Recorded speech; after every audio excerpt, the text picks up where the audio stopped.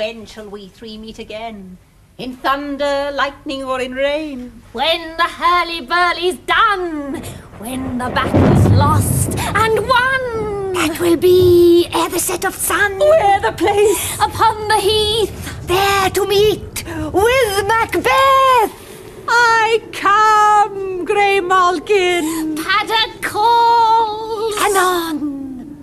Fair is foul and foul is fair. Hover through the fog and filthy air.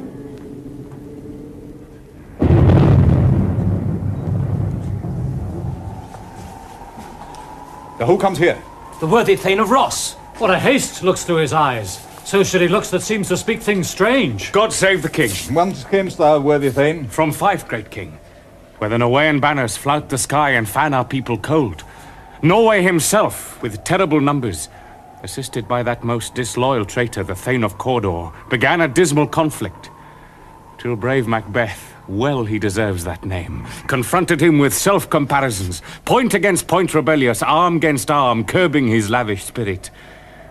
And to conclude, the victory fell on us. Ah, great happiness! That now Sweno, the Norway's king, craves composition. Nor would we deign him burial of his men, till he disbursed at St. Comb's Inch $10,000 to our general use. No more that Thane of Cawdor shall deceive our bosom interest. Go, pronounce his present death, and with his former titles, greet Macbeth. I'll see it done. What he hath lost, noble Macbeth hath won.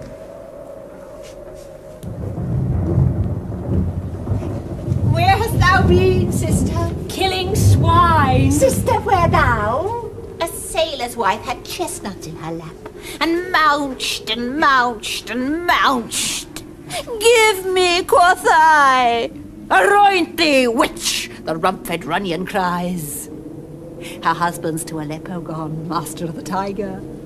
But in a sieve I'll thither sail, and like a rat without a tail, I'll do. I'll give thee a wind. Thou a time. And I another. I will drain him dry as hay. Sleep shall neither night nor day hang upon his penthouse lid. He shall live a man forbid, though his bark cannot be lost.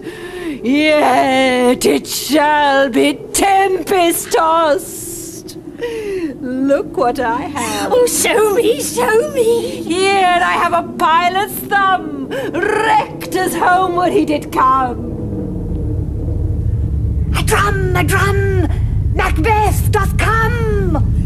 The weird sisters, hand in hand, hostess of the sea and land, thus to go about, thrice to thine, And thrice to mine. and thrice again, to make up nine. Peace! The charm's wound up.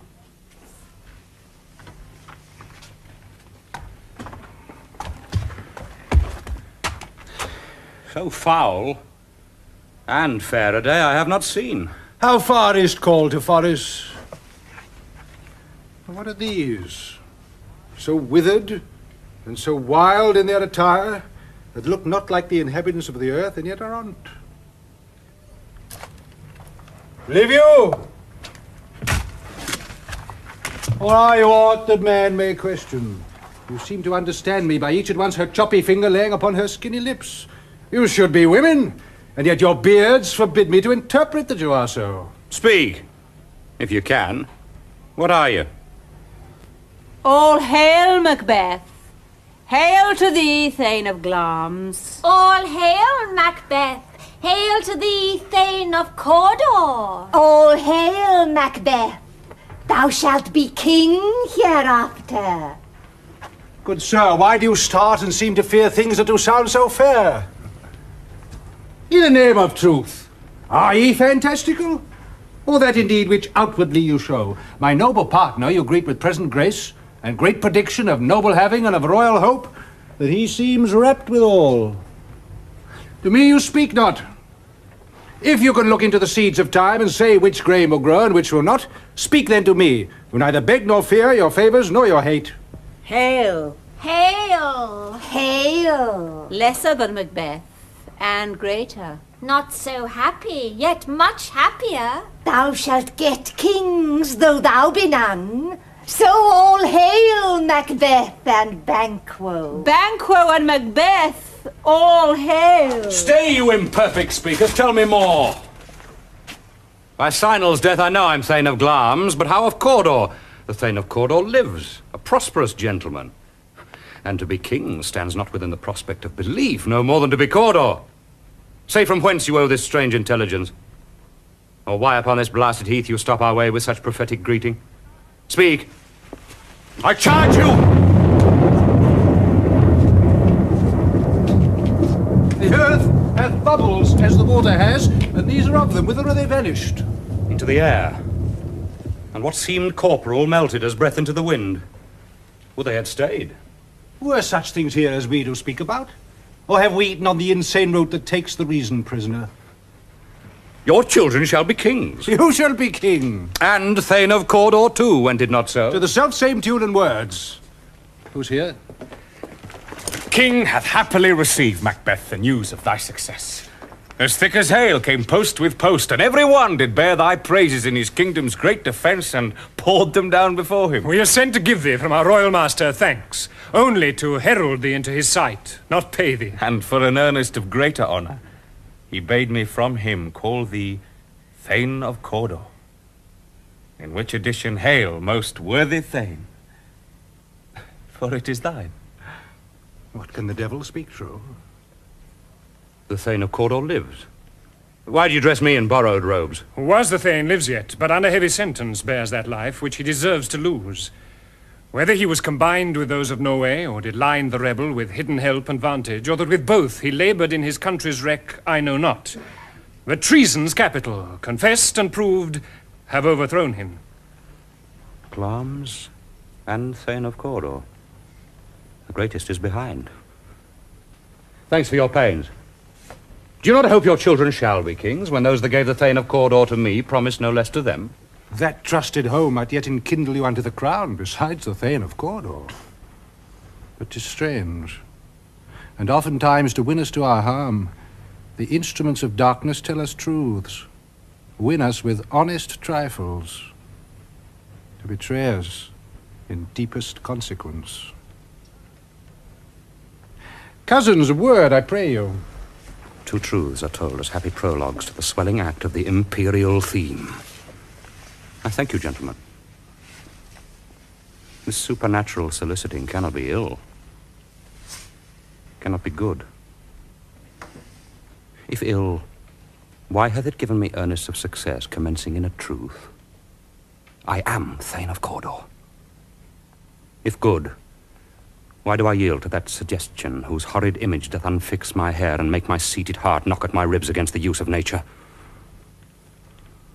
Present fears are less than horrible imaginings. My thought, whose murder yet is but fantastical, shakes so my single state of man that function is smothered in surmise. Nothing is but what is not. Look how our partner's rapt. If chance will have me king, why chance may crown me without my stir. New honours come upon him, like our strange garments, cleave not to their mould, but with the aid of use. Come what come may, time and the hour runs through the roughest day.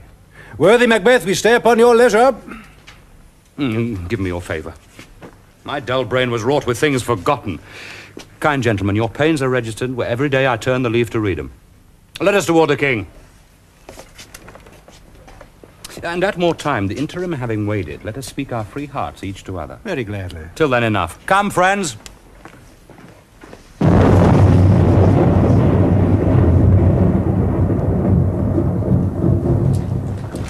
Is execution done on Cawdor? Are not those in commission yet returned? My liege, they are not yet come back. But I have spoke with one that saw him die, who did report that very frankly he confessed his treasons, implored your highness' pardon, and set forth a deep repentance. Nothing in his life became him like the leaving it. He died as one that had been studied in his death, to throw away the dearest thing he owed as 'twere a careless trifle. There's no art to find the mind's construction in the face. He was a gentleman on whom I built an absolute trust. My worthiest cousin. The sin of my ingratitude, even now, was heavy upon me. Thou art so far before, that swiftest wing of recompense is slow to overtake thee. Would thou hadst less deserved, that the proportion both of thanks and payment might have been mine. Only I have left to say, more is thy due, than more than all can pay. The service and the loyalty I owe in doing it pays itself. Your Highness parted to receive our duties. And our duties are to your throne and state, children and servants, which do but what they should by doing everything safe toward your love and honor. Welcome hither. I have begun to plant thee, and shall labor to make thee full of growing. Noble Banquo, that hast no less deserved, nor must be known no less to have done so. Let me enfold thee, and hold thee to my heart. There, if I grow, the harvest is your own. My plenteous joys, wanton in fullness, seek to hide themselves in drops of sorrow. Sons, kinsmen, thanes, and you whose places are the nearest, know we will establish our estate upon our eldest, Malcolm, whom we name hereafter the Prince of Cumberland. Which honours must, not unaccompanied, invest him only, but signs of nobleness like stars shine upon all deservers. From hence to Inverness, and bind us further to you. The rest is labour which is not used for you. I'll be myself the harbinger, and make joyful the hearing of my wife with your approach. So humbly take my leave. My worthy Cawdor. Prince of Cumberland. That is a step on which I must fall down. Or else, or leap. For in my way it lies. Stars, hide your fires. Let not light see my black and deep desires. The eye winketh the hand, but let that be which the eye fears when it is done, to see. True, worthy Banquo. He is full so valiant. And in his commendation I am fed, it is a banquet to me. Let's after him, whose care is gone before to bid us welcome. It is a peerless kinsman.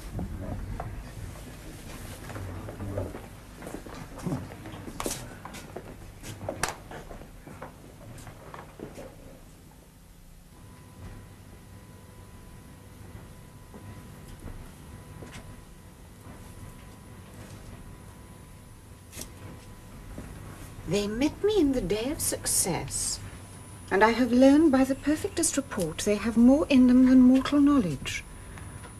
When I burned in desire to question them further, they made themselves air, into which they vanished. While as I stood wrapped in the wonder of it, came missives from the king, who all hailed me Thane of Cawdor, by which title before these weird sisters saluted me, and referred me to the coming on of time with hail, King, that shalt be. This have I thought good to deliver thee, my dearest partner of greatness, that thou mightest not lose the dues of rejoicing by being ignorant of what greatness is promised thee. Lay it to thy heart, and farewell. Glamis thou art, and Cawdor, and shalt be what thou art promised. Yet do I fear thy nature. It is too full of the milk of human kindness to catch the nearest way. Thou wouldst be great, art not without ambition, but without the illness should attend it. What thou wouldst highly, that thou wouldst holily. Wouldst not play false, and yet wouldst wrongly win. Hie thee hither, that I may pour my spirits in thine ear, and chastise with the valour of my tongue all that impedes thee from the golden round, which fate and metaphysical aid doth seem to have thee crowned withal. What is your tidings? The king comes here tonight. Thou art mad to say it. Is not thy master with him? Who wert so would have informed for preparation. So please you, it is true. Our Thane is coming. One of my fellows had the speed of him, who, almost dead from breath, had scarcely more than would make up his message. Give him tending. He brings great news. The raven himself is hoarse, that croaks the fatal entrance of Duncan under my battlements.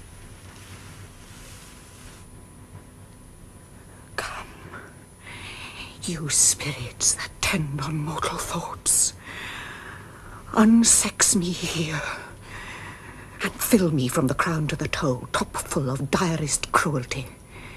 Make thick my blood. Stop up the access and passage to remorse, that no compunctious visitings of nature shake my fell purpose, nor keep peace between the effect and it. Come to my woman's breasts and take my milk for gall, you murdering ministers. Wherever in your sightless substances you wait on nature's mischief. Come, thick night, and pall thee in the dunnest smoke of hell, that my keen knife see not the wound it makes, nor heaven peep through the blanket of the dark to cry, hold, hold! Great glance, worthy Cawdor, greater than both by the all hail hereafter.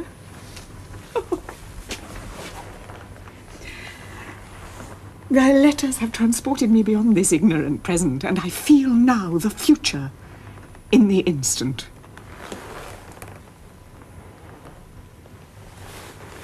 My dearest love, Duncan comes here tonight. And when goes hence? Tomorrow, as he purposes. Oh, never shall sun that morrow see. Your face, my Thane, is as a book where men may read strange matter. To beguile the time, look like the time. Bear welcome in your eye, your hand, your tongue. Look like the innocent flower, but be the serpent under it. He that's coming must be provided for. And you shall put this night's great business into my dispatch, which shall to all our days and nights to come give solely sovereign sway and masterdom. We will speak further. Only look up clear. To alter favour ever is to fear. Leave all the rest to me.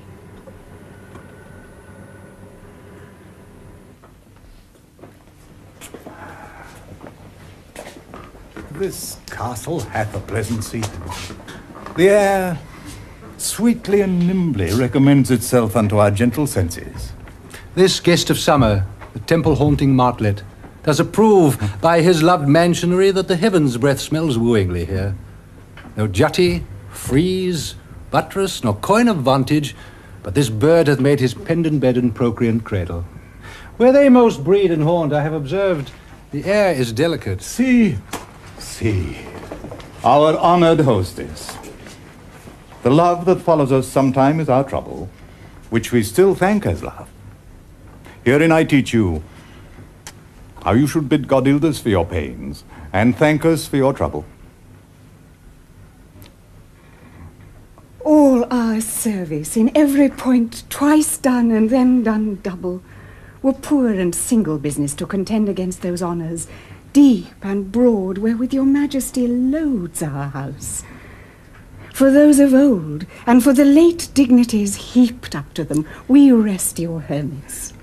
Where's the Thane of Cawdor? We coursed him at the heel and had a purpose to be his purveyor. But he rides well, and his great love, sharp as a spur, hath holp him to his home before us. Fair and honoured hostess, we are your guest tonight. Your servants ever have theirs themselves, and what is theirs incompt, to make their audit at your highness' pleasure, still to return your own. Give me your hand. Conduct me to mine host. We love him highly, and shall continue our graces towards him. By your leave, hostess.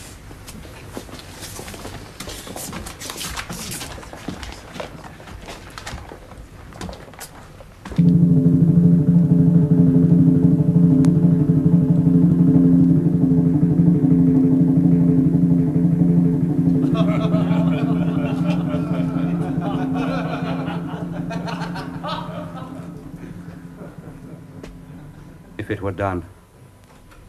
When 'tis done, then 'twere well it were done quickly. If the assassination could trammel up the consequence and catch with his surcease success, that but this blow might be the be-all and the end-all here. But here upon this bank and shoal of time we jump the life to come. But in these cases we still have judgment here, that we but teach bloody instruction, which being taught returns to plague the inventor. This even-handed justice commends the ingredients of our poisoned chalice to our own lips. He's here in double trust. First, as I'm his kinsman and his subject, strong both against the deed. Then as his host, who should against his murderer shut the door, not bear the knife myself. Besides, this Duncan hath borne his faculties so meek, hath been so clear in his great office, that his virtues will plead like angels, trumpet-tongued, against the deep damnation of his taking off. And pity, like a naked newborn babe striding the blast, or heaven's cherubim, horsed upon the sightless couriers of the air, shall blow the horrid deed in every eye, that tears shall drown the wind.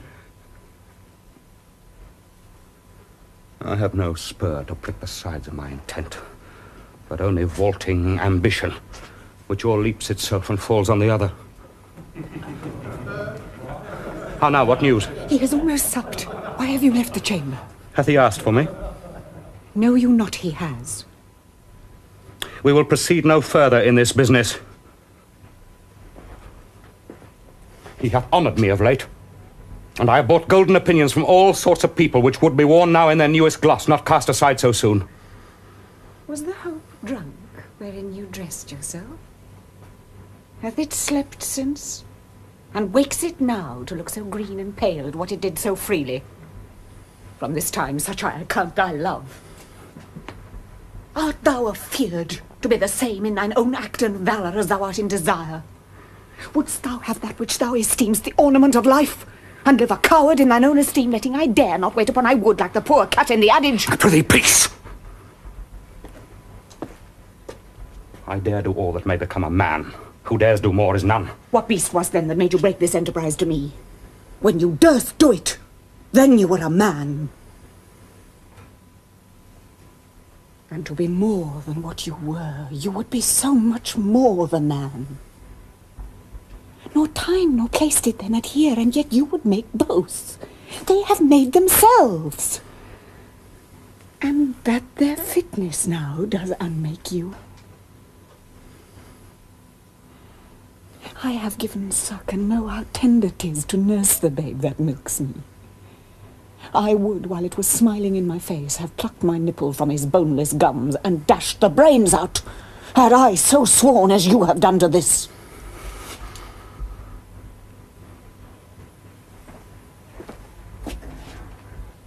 If we should fail... We fail! But screw your courage to the sticking place and we'll not fail! When Duncan is asleep, whereto the rather shall his hard day's journey soundly invite him, his two chamberlains will I with wine and wassail so convince that memory, the warder to the brain, shall be a fume, and the receipt of reason a limbeck only. When in swinish sleep their drenched nature lies as in a death, what cannot you and I perform upon the unguarded Duncan? What not put upon his spongy officers, who shall bear the guilt of our great quell? Bring forth men children only, for thy undaunted mettle should compose nothing but males.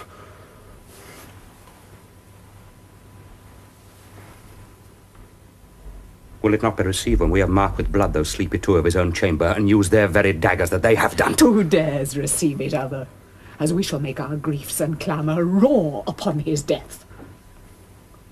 I am settled, and bend up each corporal agent to this terrible feat. Away, and mock the time with fairest show. False face must hide what the false heart doth know.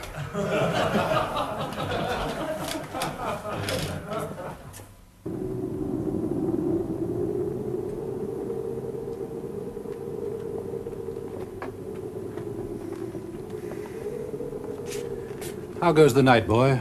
The moon is down. I have not heard the clock. She goes down at 12. I take this later, sir. Hold. Take my sword.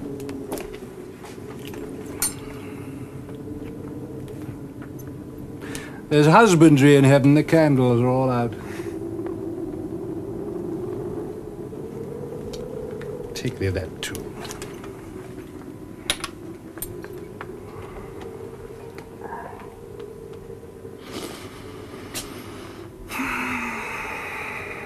Heavy summons lies like lead upon me, and yet I would not sleep. Merciful powers, restrain in me the cursed thoughts that nature gives way to in repose. My sword. Who's there? A friend? What, sir? Not yet at rest? The king's abed. He hath been in unusual pleasure and sent forth great largesse to your offices. This diamond he greets your wife withal by the name of most kind hostess, and shut up in measureless content. Being unprepared, our will became the servant to defect, which else should free have wrought. All's well. I dreamt last night of the three weird sisters. To you, they have showed some truth. I think not of them. Yet when we can entreat an hour to serve, we would spend it in some words upon that business, if you would grant the time. At your kind's pleasure. If you shall cleave to my consent when 'tis, it shall make honour for you. So I lose none in seeking to augment it, but still keep my bosom franchised and allegiance clear. I shall be counselled. Good repose the while. Thanks, sir. The like to you.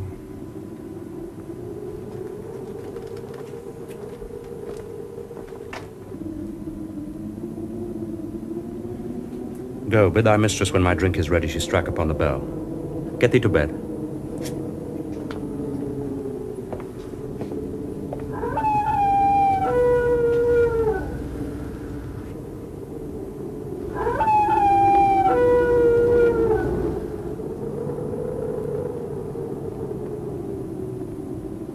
Is this a dagger which I see before me? The handle toward my hand? Come. Let me clutch thee! I have thee not, and yet I see thee still. Art thou not fatal vision sensible to feeling as to sight? Or art thou but a dagger of the mind, a false creation proceeding from the heat oppressed brain? I see thee yet, in form as palpable as this, which now I draw. Thou marshalst me the way that I was going, and such an instrument I was to use.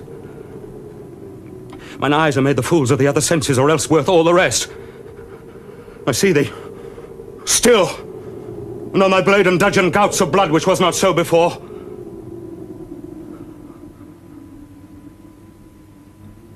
There's no such thing. It is the bloody business which informs thus to mine eyes.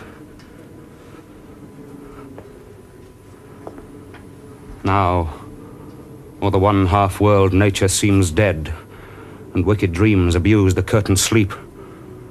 Witchcraft celebrates pale Hecate's offerings, and withered murder, alarmed by his sentinel the wolf, whose howls his watch, thus with his stealthy pace, with Tarquin's ravishing strides towards his design, moves like a ghost. Thou sure and firm said earth, hear not my steps which way they walk, for fear thy very stones prate of my whereabout, and take the present horror from the time which now suits with it. Whiles I threat, he lives. Words to the heat of deeds too cold breath gives.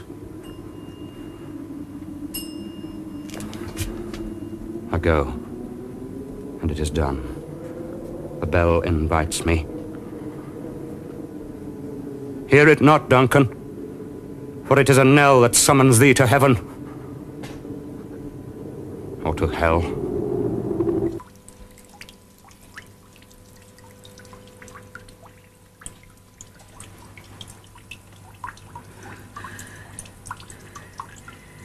That which hath made them drunk hath made me bold.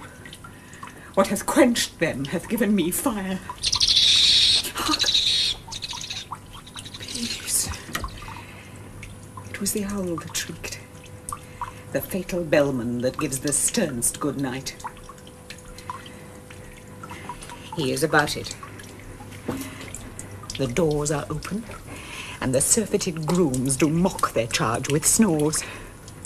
I have drugged their possets, that death and nature do contend about them whether they live or die.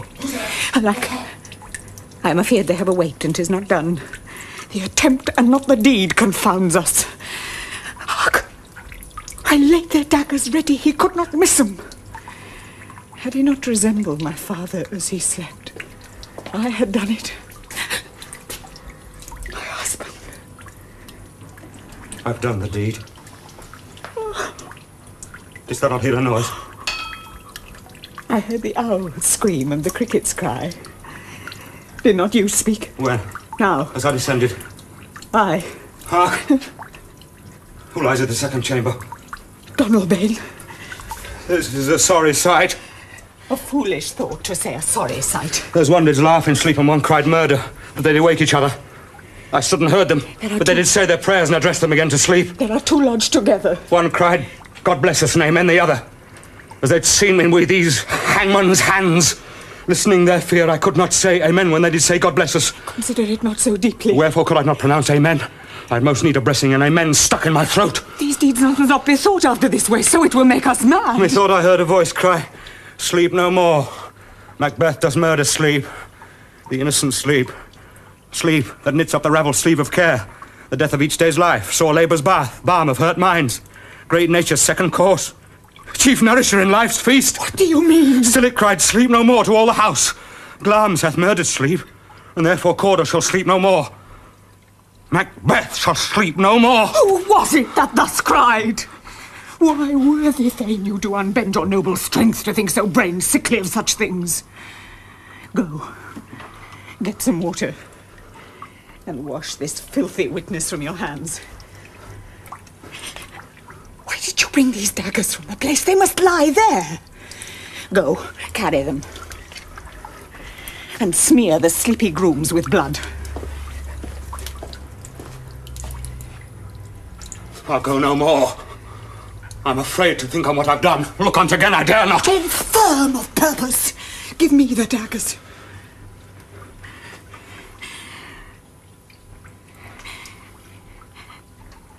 The sleeping and the dead are but as pictures.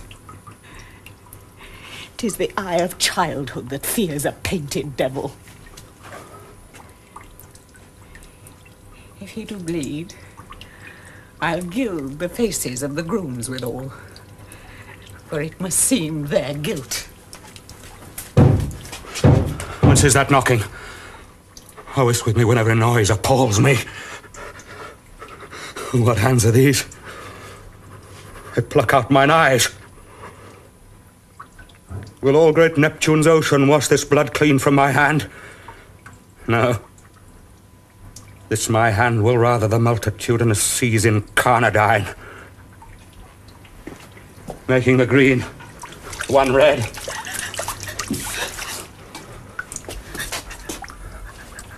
My hands are of your colour, but I shame to wear a heart so white. I hear a knocking at the south entry.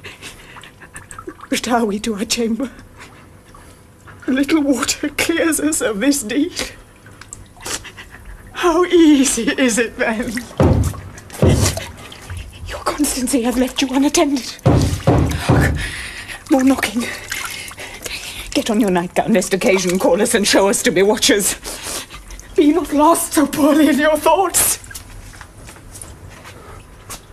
To know my deed, 'twere best not know myself.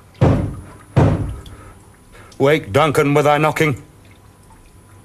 I would thou couldst.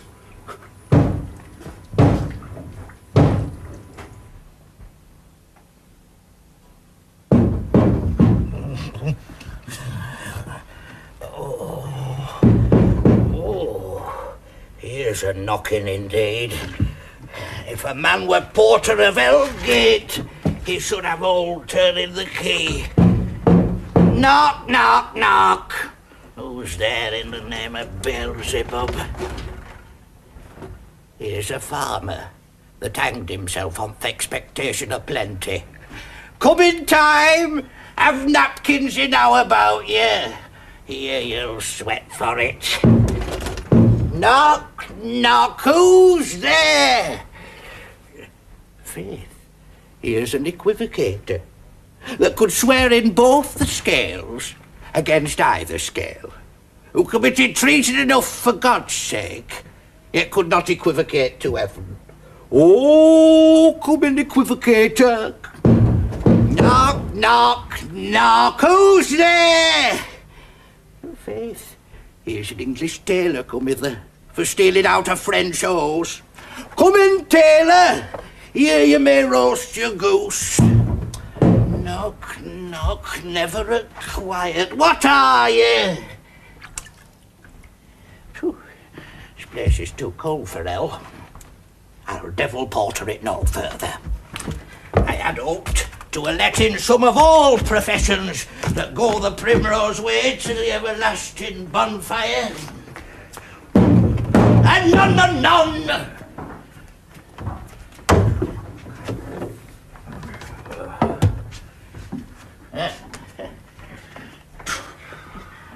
I pray you remember the porter. Was it so late, friend, ere you went to bed that you do lie so late? Faith, sir, we were carousing till the second cock. And drink, sir, is a great provoker of three things. Oh. What three things does drink especially provoke? Marry, sir, nose painting, sleep, and urine. Lechery, sir. It provokes and unprovokes. It provokes the desire and takes away the performance. Therefore, much drink may be said to be an equivocator with lechery. It makes him and it mars him. It sets him on and it takes him off. It persuades him and disheartens him. It makes him stand to and not stand to. In conclusion, it equivocates him in a sleep, and giving him the lie leaves him. I believe drink gave thee the lie last night. That it did, sir, in the very throat on me. But I requited him for his lie, and I think being too strong for him, though he took up my legs sometime, yet I made a shift to cast him. Is thy master stirring? Yeah. Oh, I'm knocking us. Await him, here he comes. Good morrow, noble sir. Good morrow, both. Is the king stirring, worthy Thane? Not yet. Oh, he did command me to call timely on him. I'd almost slipped the hour. I'll bring you to him. I know this is a joyful trouble to you, but yet 'tis one. The labour we delight in physics pain. This is the door. I'll make so bold to call, for 'tis my limited service. Goes the king hence today? He does. He did appoint, sir. The night has been unruly. Where we lay, our chimneys were blown down. And as they say, lamentings heard in the air, strange screams of death, and prophesying with accents terrible of dire combustion and confused events, new hatched to the woeful time. The obscure bird clamoured the livelong night. Some say the earth was feverous and did shake. 'Twas a rough night. My young remembrance cannot parallel a fellow to it. Horror. Horror! Horror! Thankyou, I cannot conceive nor name thee. What's the matter? Confusion now hath made his masterpiece. Most sacrilegious murder hath broke ope the Lord's anointed temple and stole thence the life of the building. What is to say the life? Mean you, His Majesty?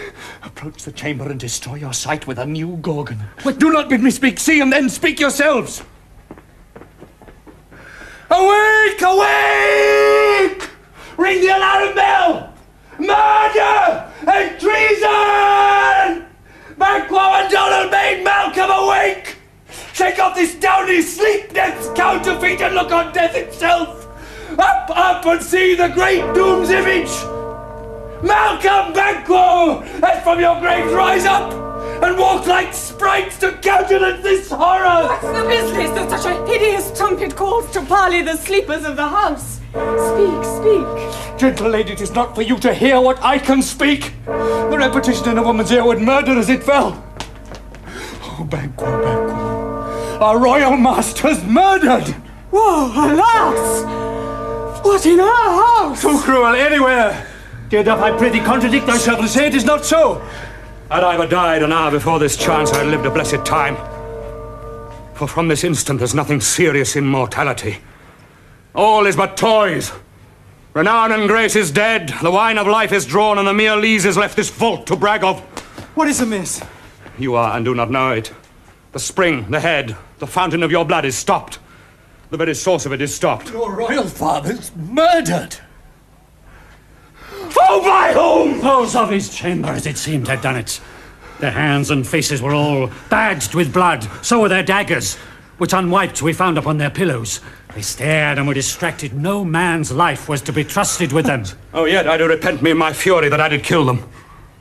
Wherefore did you so? Who can be wise, amazed, temperate and furious, loyal and neutral in a moment? No man. The expedition of my violent love outran the pause of reason. Here lay Duncan, his silver skin laced with his golden blood, and his gashed stabs looked like a breach in nature for ruin's wasteful entrance. There the murderers, steeped in the colours of their trade, their daggers unmanly breached with gore. Who could refrain that had a heart to love, and in that heart courage to make his love known? Help me, Oh, look to the lady. Oh. Why do we hold our tongues that most may claim this argument for ours? It should be spoken here, where our fate, hid in an auger hole, may rush and seize us. Let's away, our tears are not yet brewed. Nor our strong sorrow upon the foot of motion. Look to the lady. And when we have our naked frailties hid with suffering exposure, let us meet and question this most bloody piece of work, and know it further. Fears and scruples shake us. In the great hand of God I stand, and thence against the undivulged pretense I fight of treasonous malice. And so do I. Saul! Let's briefly put on manly readiness and meet in the hall together. Well contented. What will you do? Let's not consort with them. To show an unfelt sorrow is an office which the false man does easy. I'll to England. To Ireland, I. Our separated fortune shall keep us both the safer. Where we are, there's daggers in men's smiles. The nearer in blood, the nearer bloody. This murderer's shaft that shot hath not yet lighted, and our safest way is to avoid the aim. Therefore to horse, and let us not be dainty of leave-taking, but shift away. There's warrant in that theft which steals itself, when there's no mercy left.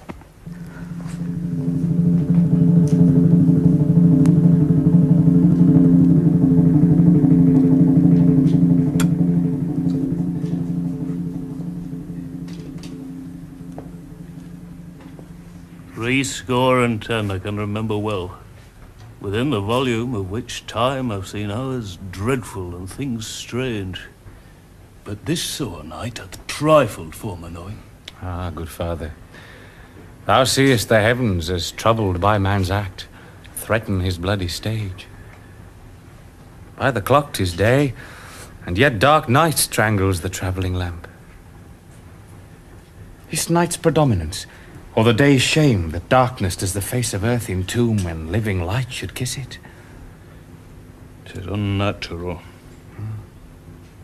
E'en like the deed that's done. On Tuesday last, a falcon, towering in a pride of place, was by a mousing owl hawked at and killed. And Duncan's horses, a thing most strange and certain, beauteous and swift, the minions of their race, turned wild in nature, broke their stalls, flung out, contending against obedience as they would make war with mankind. 'Tis said they ate each other. Oh, they did so, to the amazement of my eyes that looked upon't. Here comes the good Macduff. How goes the world, sir, now? Why, see you not? Is't known who did this more than bloody deed? Those that Macbeth hath slain. Alas the day. What good could they pretend? They were suborned.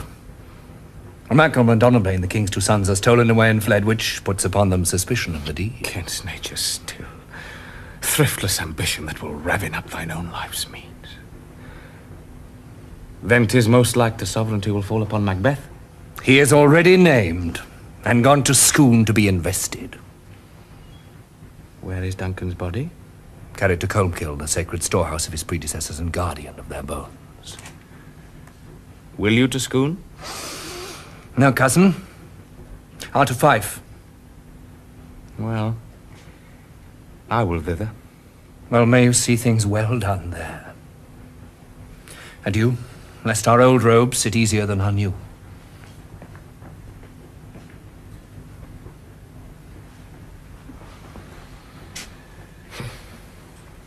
Farewell, father. God's benison go with you. And with those that would make good of bad, and friends of foes.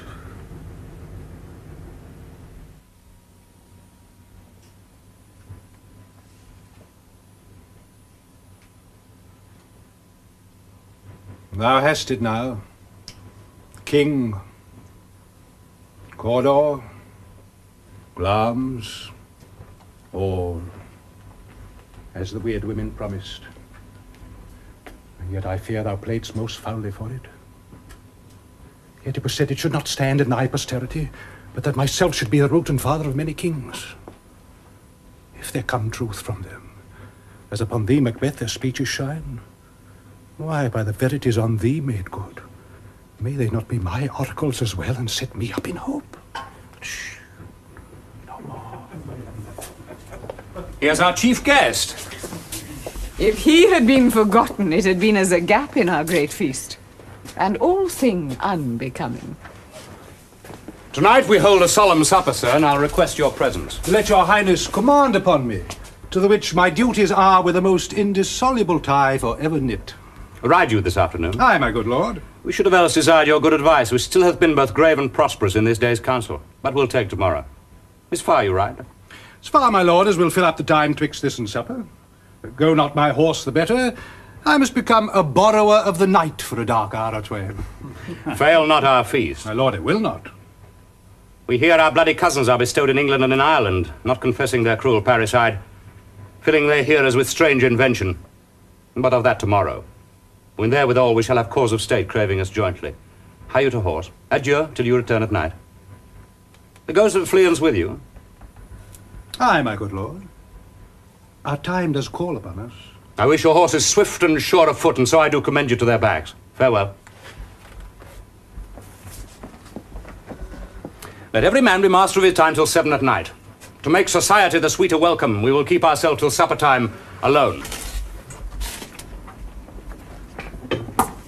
While then, God be with you.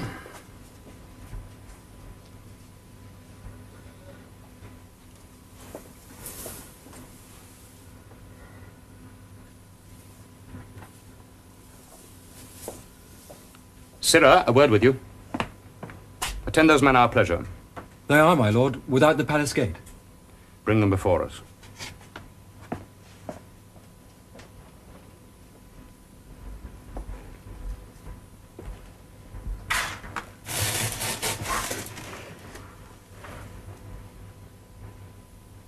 To be thus is nothing,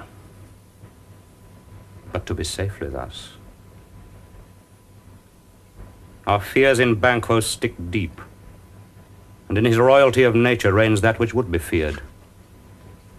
'Tis much he dares, and to that dauntless temper of his mind he hath a wisdom that doth guide his valour to act in safety.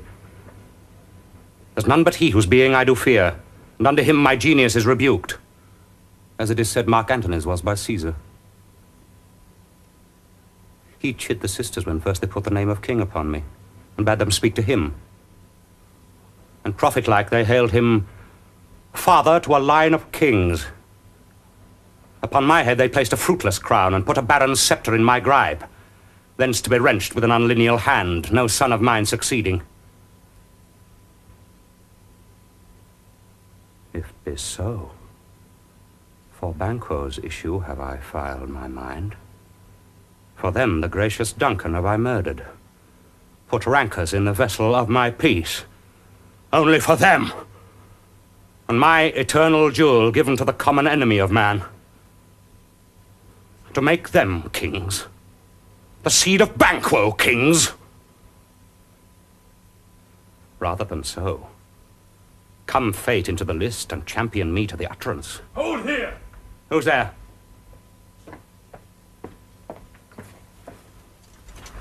I'll go to the door and stay there till we call.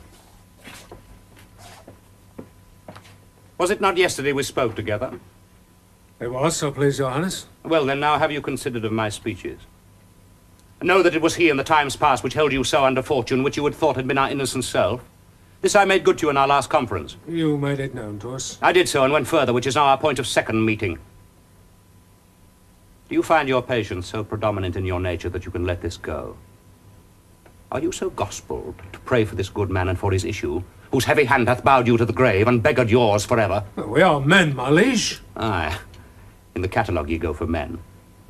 As hounds and greyhounds, mongrels, spaniels, curs, shuffs, water rugs, and demi-wolves are clept all by the name of dogs. Now, if you have a station in the file not in the worst rank of manhood, say it. And I will put that business in your bosoms, whose execution takes your enemy off, grapples you to the heart and love of us, who were our health but sickly in his life, which in his death were perfect. I am one, my liege, whom the vile blows and buffets of the world have so incensed that I am reckless what I do to spite the world. And I another, so weary with disaster, tugged with fortune, I would set my life on any chance to mend it or be rid on't. Both of you know Banquo was your enemy. True, my lord. So is he mine, and in such bloody distance that every minute of his being thrusts against my nearest of life. And though I could with bare-faced power sweep him from my sight and bid my will avouch it, yet I must not, for certain friends that are both his and mine, whose loves I may not drop, but wail his fall, who I myself struck down. And thence it is that I to your assistance do make love, masking the business from the common eye, for sundry weighty reasons. We will perform, my liege, what you command us. Though our lives... Your spirit shines through you.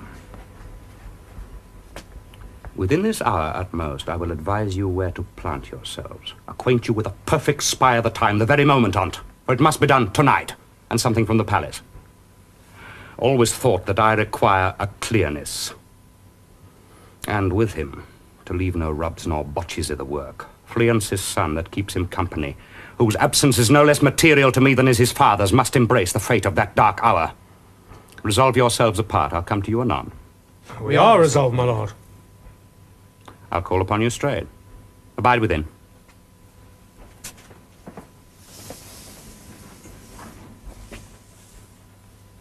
It is concluded.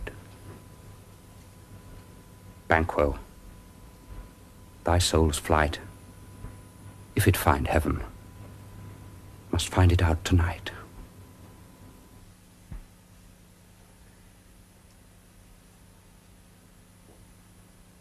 Is Banquo gone from court?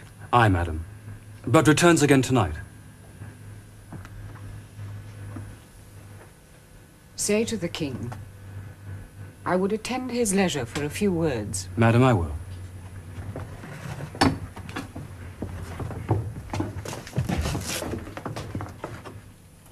Naught's had. All spent where our desire is got without content. 'Tis safer to be that which we destroy than by destruction dwell in doubtful joy.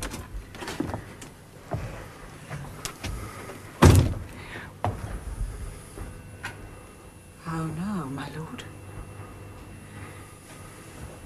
Why do you keep alone? Of sorriest fancies your companions making, using those thoughts which should indeed have died with them they think on. Things without all remedy should be without regard. What's done is done. We've scorched the snake, not killed it. She'll close and be herself, whilst our poor malice remains in danger of her former tooth. But let the frame of things disjoint. Both the world suffer, ere we may eat our meal in fear, and sleep in the affliction of these terrible dreams which shake us nightly. Better be with the dead, whom we, to gain our peace, have sent to peace, than on the torture of the mind to lie in restless ecstasy. Duncan is in his grave. After life's fitful fever, he sleeps well. Treason has done his worst. Nor steel, nor poison, and malice domestic, foreign levy, nothing can touch him further. Come on. Gentle, my lord. Sleek o'er your rugged looks. Be bright and jovial among your guests tonight. So shall I, love, and so I pray be you. Let your remembrance apply to Banquo. Present him eminence both with eye and tongue. Unsafe the while that we must lave our honours in these flattering streams and make our faces visits to our hearts, disguising what they are. You must leave this. Oh, full of scorpions is my mind, dear wife. Thou knowest that Banquo in his fleance lives. But in them nature's copy is not etern. There's comfort yet, they are assailable. Then be thou jocund. Ere the bat hath flown his cloistered flight, ere to black Hecate's summons the shard-born beetle with his drowsy hums hath rung night's yawning peal, there shall be done a deed of dreadful note. What's to be done? Be innocent of the knowledge, dearest Chuck, till thou applaud the deed. Come, sealing night. Scarf up the tender eye of pitiful day, and with thy bloody and invisible hand, cancel and tear to pieces that great bond which keeps me pale. Light thickens, and the crow makes wings to the rooky wood. Good things of day begin to droop and drowse, whiles night's black agents to their praise do rouse. Thou marvelst at my words, but hold thee still. Things bad begun make strong themselves by ill. So prithee, go with me.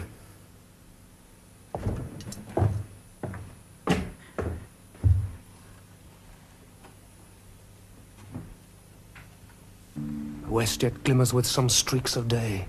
Now spurs the lated traveller apace to gain the timely inn, and near approaches the subject of our watch. Oh, I hear horses. Bishop Light there, ho! And 'tis he.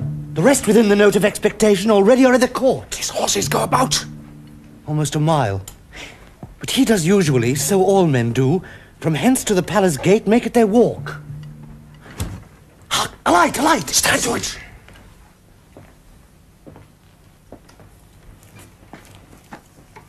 Will be rain tonight. Let it come down! Oh! Treachery! Fly, good friends! Fly! Fly! Thou mayst revenge! Slave! What did strike out the light? Was that the way? There's but one down, the sun is fled. We've lost best half of our affair. Well, let's away. I'll say how much is done.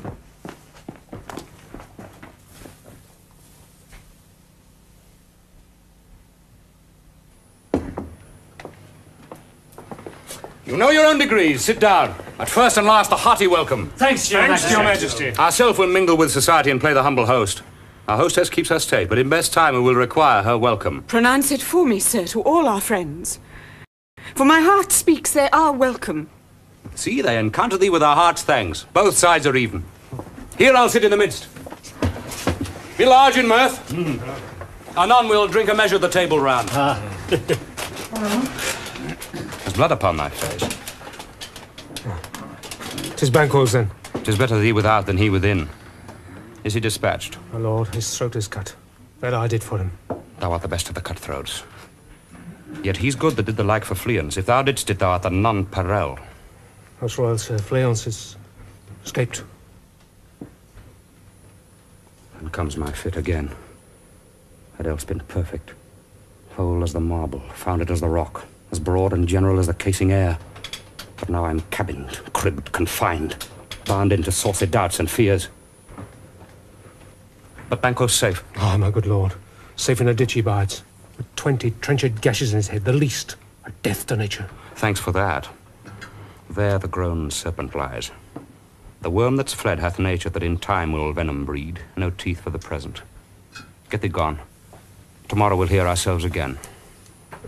My royal lord, you do not give the cheer.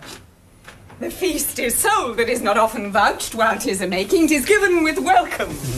To feed were best at home, from thence the source to meet is ceremony. Meeting were bare without it. Sweet remembrancer. Now good digestion wait on appetite, and health on both. May it please your highness sit. Here had we now our country's honour roofed with the graced person of our Banquo present. whom I may rather challenge for unkindness than pity for mischance. His absence, sir, lays blame upon his promise. Pleased your Royal Highness to grace us with your company? The table's full. Here is a place reserved, sir. Where? Here, my good lord. What is that moves, your highness? Which of you have done this? What, my good lord? Thou canst not say I did it. Never shake thy gaudy locks at me. Gentlemen, rise. His Highness is not well. Sit, worthy friends. My lord is often thus and hath been from his youth. Pray you, keep seat. The fit is momentary. Upon a thought he will again be well. If much you note him, you shall offend him and extend his passion. Feed and regard him not. Are you a man? Aye, and a bold one that dare look on that which might appall the devil. Oh, proper stuff. This is the very painting of your fear. This is the air-drawn dagger which you said led you to Duncan. Oh, these flaws and starts, impostors to true fear, would well become a woman's story at a winter's fire, authorised by her grandam. Shame itself! Why do you make such faces? When all's done, you look but on a stool. I prithee, behold, look there! Well, what say you? What care I? If thou canst not, speak too!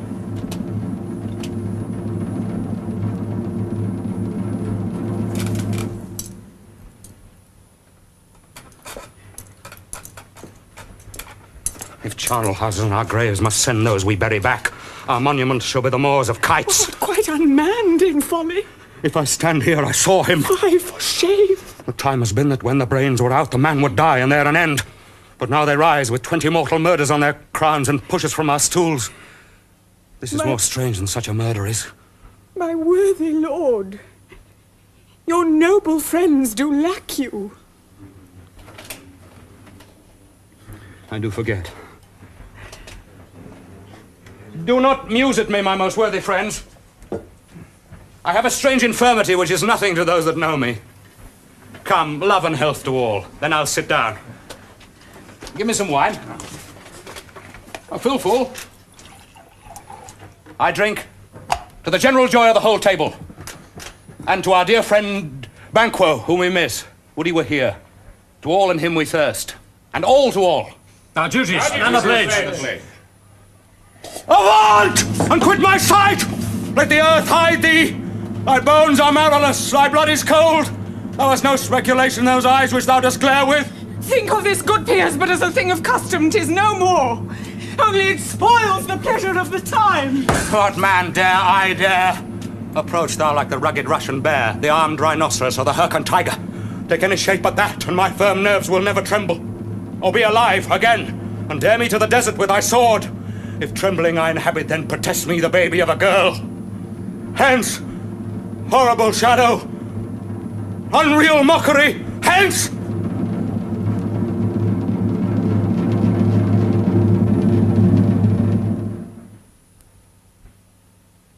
Why so? Being gone, I am a man again. I pray you sit still. You have displaced the mirth, broke the good meeting with most admired disorder. Can such things be, and overcome us like a summer's cloud without our special wonder? You do make me strange, even to the disposition that I owe. When now I think you can behold such sights and keep the natural ruby of your cheeks when mine is blanched with fear. What sights, my lord? I pray you, speak not! He grows worse and worse. Question enrages him. At once, good night. Stand not upon the order of your going, but go at once. Good night. And better health attend his majesty. A kind good night to all.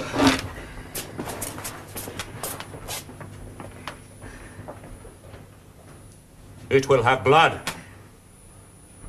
They say blood will have blood. Stones have been known to move and trees to speak. Augurs and understood relations have by magpies and choughs and rooks brought forth the secret man of blood. What is the night? Almost at odds with morning. Which is which? How sayest thou that Macduff denies his person at our great bidding? Did you send to him, sir? I heard it by the way, but I will send. There's not a one of them, and in his house I keep a servant feed. I will tomorrow. And betimes I will to the weird sisters. More shall they speak. For now I am bent to know by the worst means the worst, for mine own good. All causes shall give way. I am in blood stepped in so far that should I wade no more, returning were as tedious as go o'er. Strange things I have in head that will to hand, which must be acted, ere they may be scanned. You lack the season of all natures. Sleep. Come, we'll to sleep. This strange and self-abuse is the initiate fear that wants hard use. We are yet but young in deed.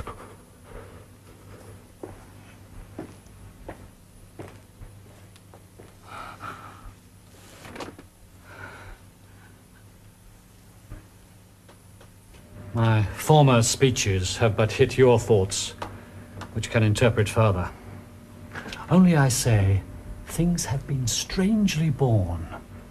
The gracious Duncan was pitied of Macbeth. Marry, he was dead.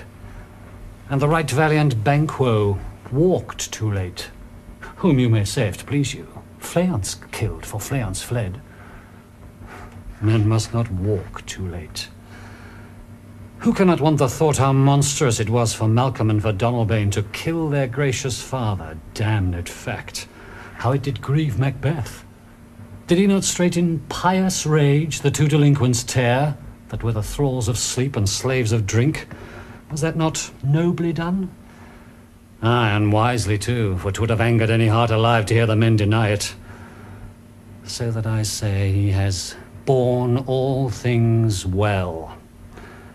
And I do think that had he Duncan's sons under his key, as, and please heaven, he shall not, they should find what 'twere to kill a father. So should Fleance. But peace. For from broad words, and 'cause he failed his presence at the tyrant's feast, I hear Macduff lives in disgrace. Sir, can you tell where he bestows himself? The son of Duncan, from whom this tyrant holds the due of birth, lives in the English court, and is received of the most pious Edward with such grace that the malevolence of fortune nothing takes from his high respect. Thither Macduff is gone, to pray the Holy King upon his aid, to wake Northumberland and the warlike seaward, that by the help of these, with him above to ratify the work, we may again give to our tables meat, sleep to our nights, free from our feasts and banquets bloody knives, do faithful homage and receive free honours, all which we pine for now. And this report hath so exasperate the king that he prepares for some attempt of war. Sent he to Macduff? He did. And with an absolute, sir, not I.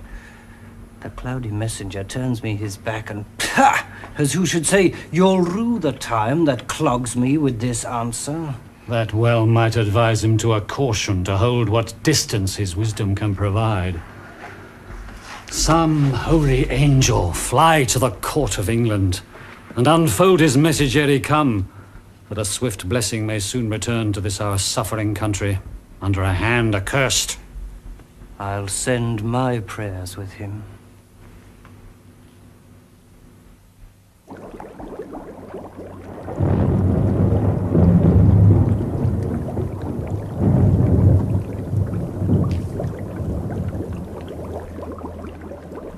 Thrice the brinded cat hath mewed.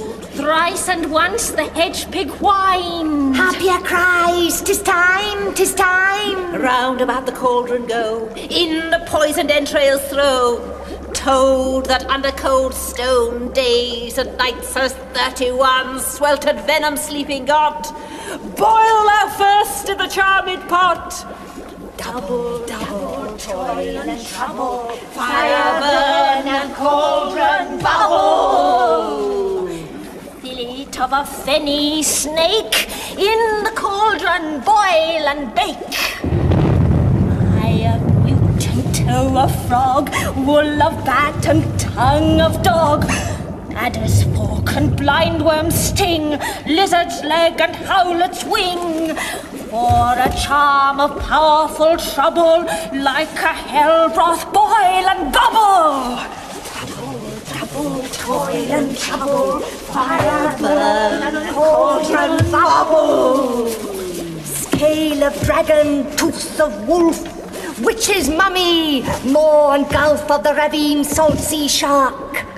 Root of hemlock, digged in the dark, liver of blaspheming Jew, gall of goat, and slips of yew slivered in the moon's eclipse.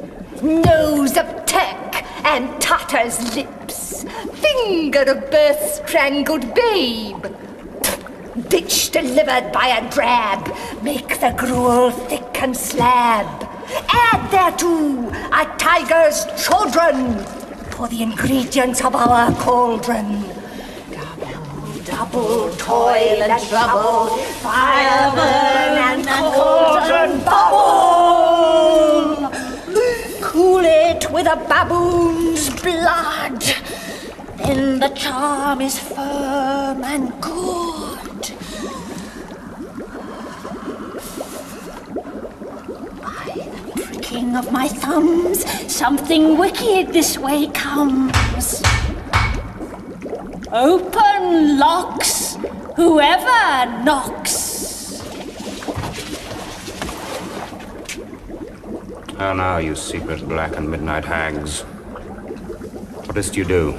A deed without a name.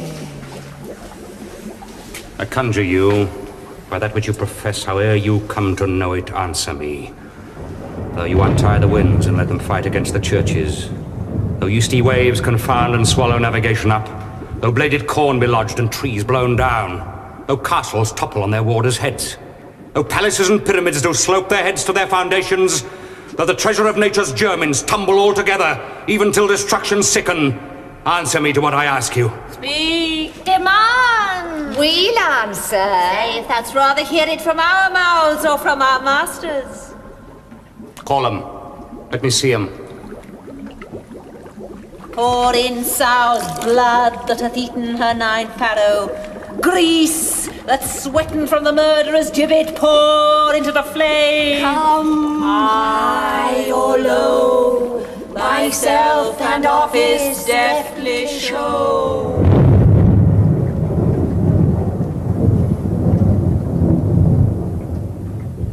Tell me, thou unknown power. He knows thy thought. Hear his speech, but say thou naught. Macbeth, Macbeth, Macbeth, beware Macduff, beware the Thane of Fife. Dismiss me, enough. Whate'er thou art, for thy good caution, thanks. Thou hast harped my fear right. But one word more. He will not be commanded. Here's another, more potent than the first. Macbeth, Macbeth, Macbeth. Had I 3 ears, I'd hear thee. Be bloody, bold, and resolute. Laugh to scorn the power of man. For none of woman born shall harm Macbeth. Then live, Macduff. What need I fear of thee? And yet I'll make assurance double sure, and take a bond of fate. Thou shalt not live, that I may sleep in spite of fear, and sleep in spite of thunder. What is this? That rises like the issue of a king, and wears upon his baby brow the round and top of sovereignty? Listen, but speak not to it. Be lion-mettled, proud, and take no care who chafes, who frets, or where conspirers are.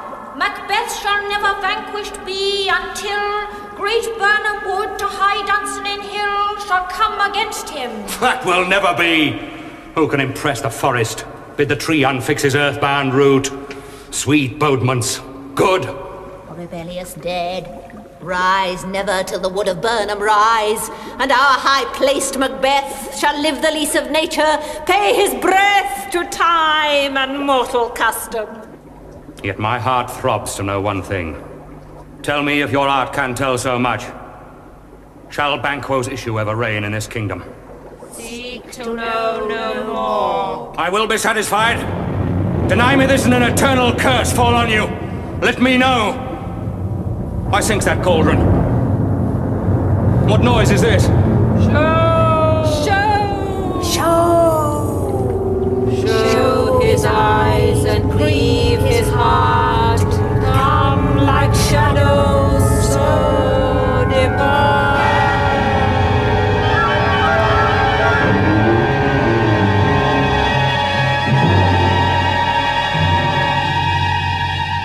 Thou art too like the spirit of Banquo. Down, thy crown doth sear mine eyeballs, and thy hair, thou other gold-bound brow, is like the first. The third is like the former. Filthy hags, why do you show me this? A fourth? Starred eyes. What, will the lines stretch out to the crack of doom? Another, yet. A seventh. I see no more. And yet the eighth appears, who bears a glass which shows me many more. And some I see who twofold balls and treble scepters carry. Horrible sight! And now I see 'tis true. For the blood-bolted Banquo smiles on me and points at them for his. What? Is this so? Aye, sir, all this is so. But why stands Macbeth thus amazedly? Come, sisters, cheer we up his sprites and show the best of our delights. I'll charm the air to give a sound while you perform your antic round, that this great king may kindly say, our duties did his welcome pay.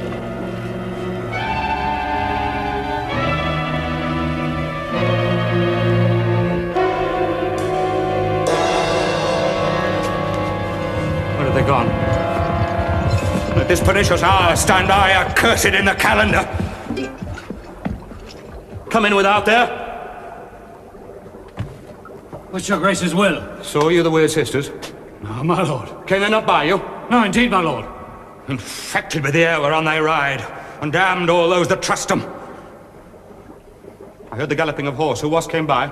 'Tis 2 or 3, my lord, that bring you word Macduff has fled to England. Fled to England? Aye, my good lord. Time now anticipates my dread exploits. The flighty purpose never was o'ertook unless the deed go with it.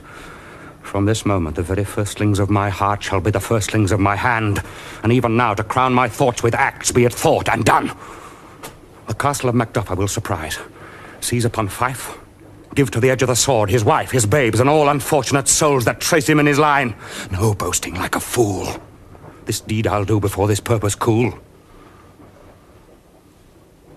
But no more sights. Where are these gentlemen?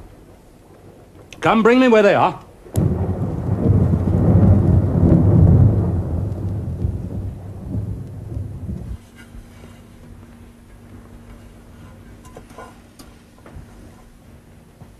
What had he done to make him fly the land? You must have patience, madam. He had none.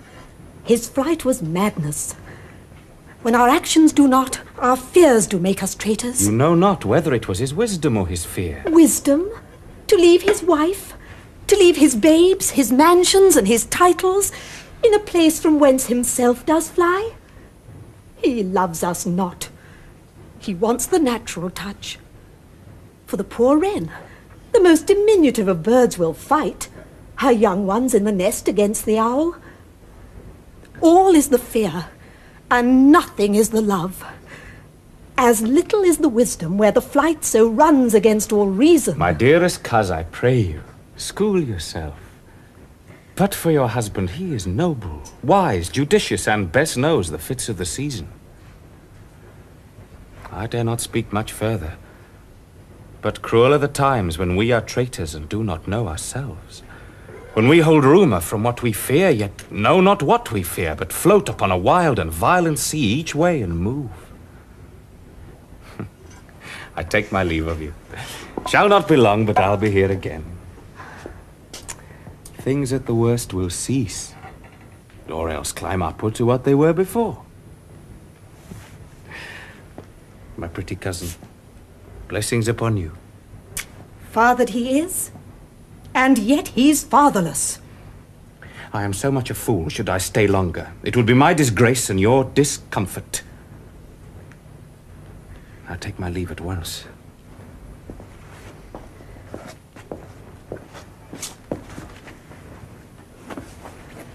Sirrah, your father's dead. And what will you do now? How will you live? As birds do, Mother. What? With worms and flies? With what I get, I mean, and so do they. Poor bird.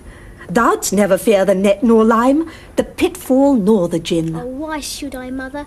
Poor birds, they're not set for. My father is not dead, for all you're saying. Yes, he is dead.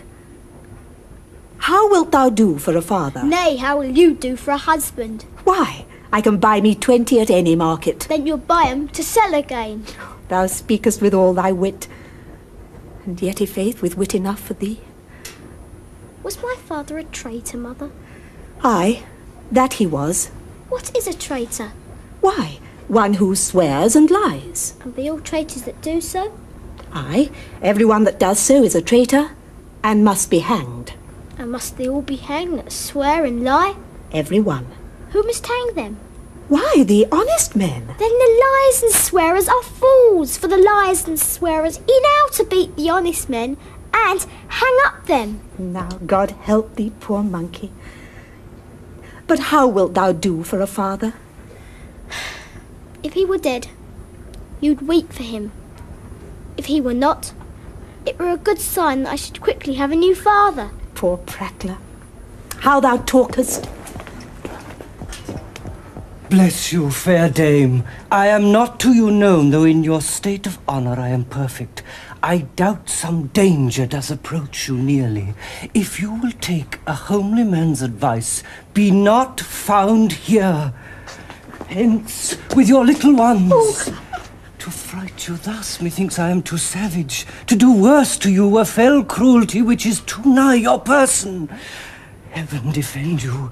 I dare abide no longer. Whither shall I fly? I've done no harm. Yet I remember now. I'm in this earthly world where to do harm is often laudable. To do good sometime accounted dangerous folly. Why then, alas, do I put up this womanly defence to say I have done no harm? What are these faces? Where is your husband? I hope in no place so unsanctified as such as thou mayst find him. He's a traitor. Thou liest, thou shaggy villain! Oh! What you weigh, young fry of treachery? No!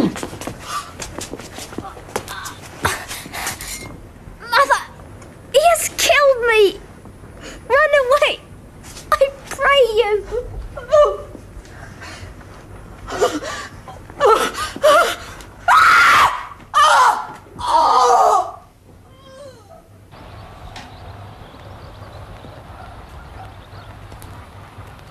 Let us seek out some desolate shade, and there weep our sad bosoms empty. Let us rather hold fast the mortal sword, and like good men bestride our downfall and birthdom. Each new morn, new widows howl, new orphans cry, new sorrows strike heaven on the face, that it resounds as if it felt with Scotland, and yelled out like syllable of dolor. What I believe, I'll wail. What know, believe. And what I can redress, as I shall find the time to friend, I will. What you have spoke, it may be so, perchance. This tyrant whose sole name blisters our tongues was once thought honest. You have loved him well. He hath not touched you yet. I am young. But something you may deserve of him through me. And wisdom to offer up a weak, poor, innocent lamb to appease an angry god. I am not treacherous. But Macbeth is. A good and virtuous nature may recoil in an imperial charge. Why in that rawness left you wife and child, those precious motives, those strong knots of love without leave-taking? I pray you let not my jealousies be your dishonours, but mine own safeties. You may be rightly just, whatever I shall think. Bleed, bleed, poor country. Great tyranny, lay thou thy bases sure, for goodness dare not check thee. Where thou thy wrongs, the title is afeard. Fare thee well, lord. I would not be the villain that thou think'st for the whole space that's in the tyrant's grasp, nor the rich east to boot. Be not offended. I speak not as in absolute fear of you. I think our country sinks beneath the yoke. It weeps, it bleeds, and each new day a gash is added to her wounds. I think withal there would be hands uplifted in my right, and here from gracious England have I offer of goodly thousands. But for all this, when I shall tread upon the tyrant's head, or wear it on my sword, yet my poor country shall have more vices than it had before, more suffer and more sundry ways than ever, by him that shall succeed. What should he be? It is myself, I mean, in whom I know all the particulars of vice, so grafted, that when they shall be opened, black Macbeth will seem as pure as snow, and the poor state esteem him as a lamb, being compared to my confineless harms. Not in the legions of horrid hell can come a devil more damned in evils to top Macbeth. I grant him bloody, luxurious, avaricious, false, deceitful, sudden, malicious, smacking of every sin that has a name. But there's no bottom, none, in my voluptuousness. Your wives, your daughters, your matrons and your maids could not fill up the cistern of my lust. And my desire, all continent impediments would all bear that did oppose my will. Better Macbeth than such an one to reign. Boundless intemperance in nature is a tyranny. It hath been the untimely emptying of the happy throne and fall of many kings.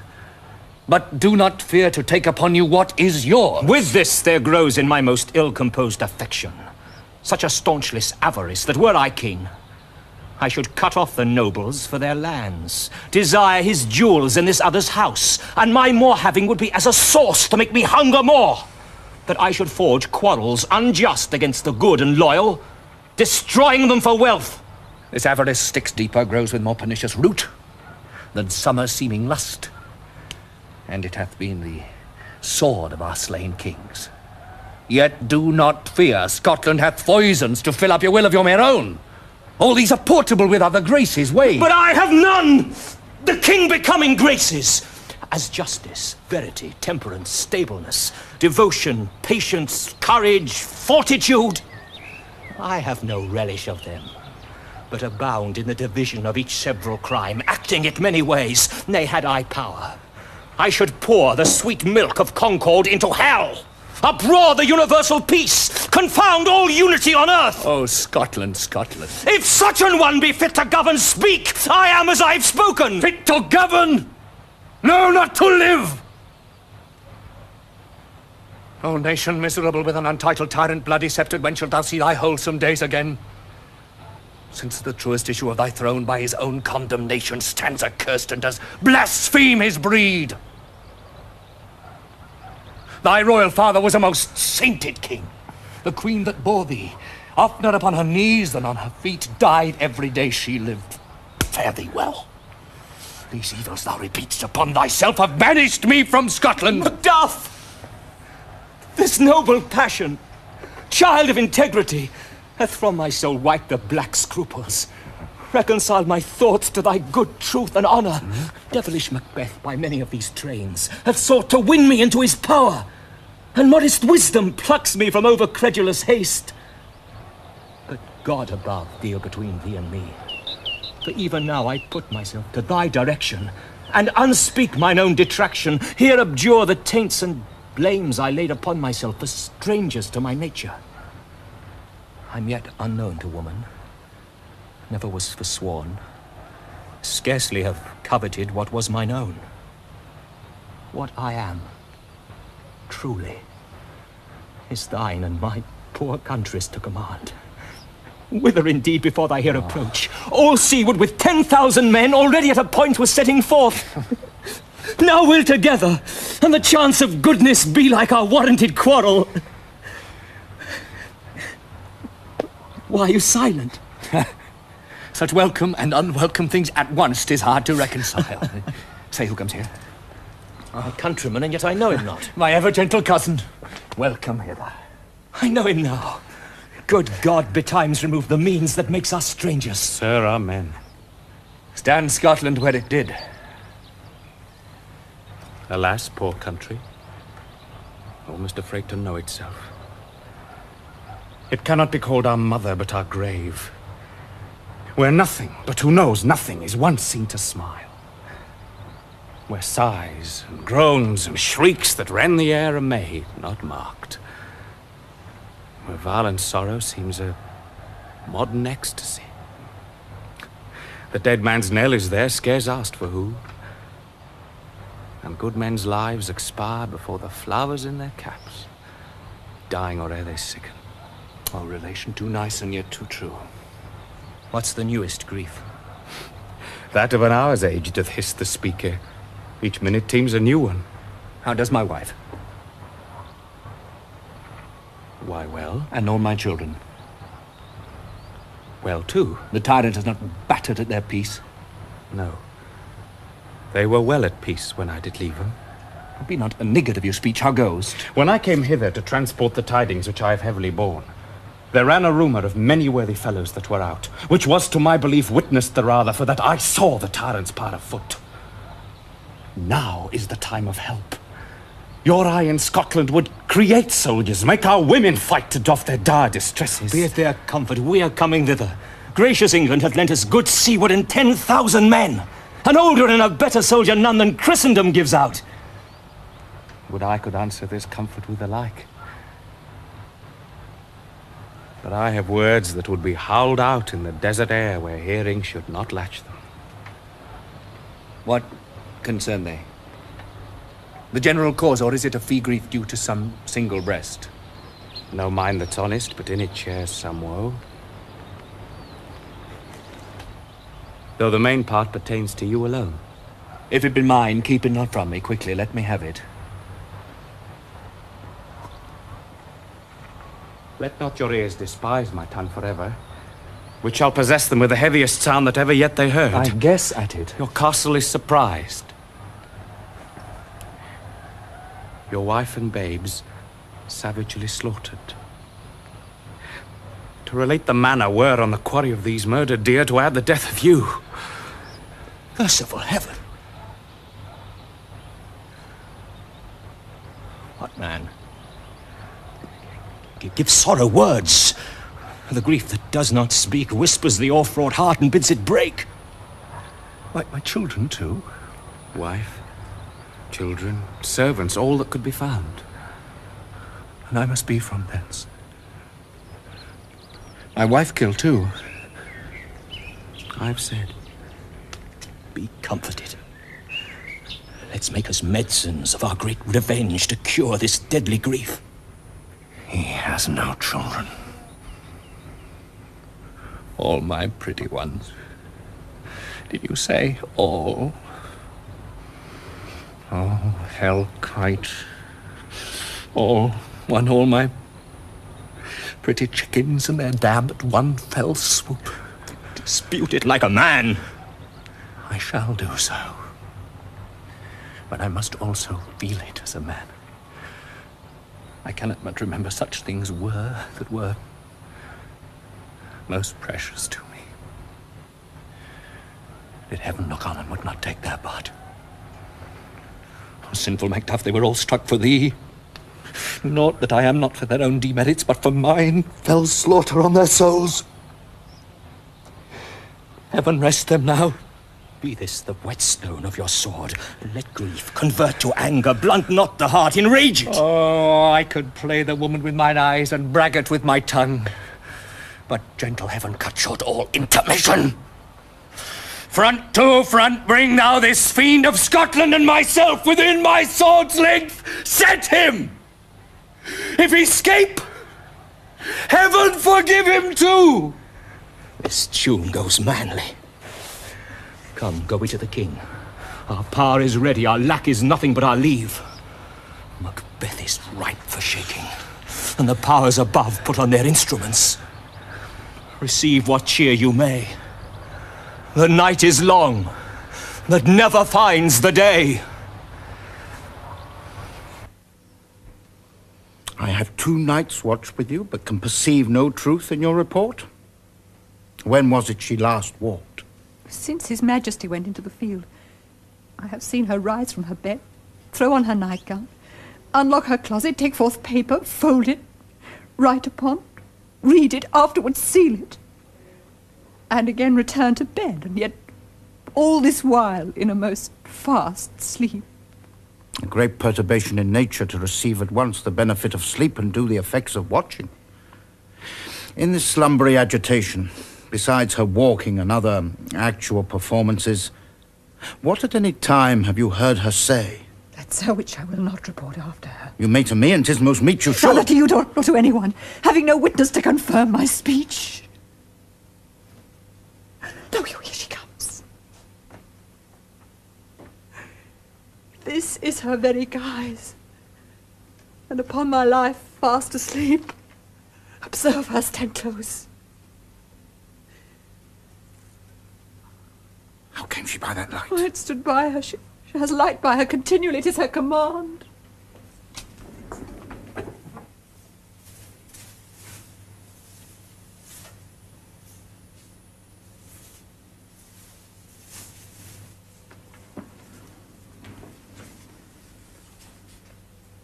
You see, her eyes are open.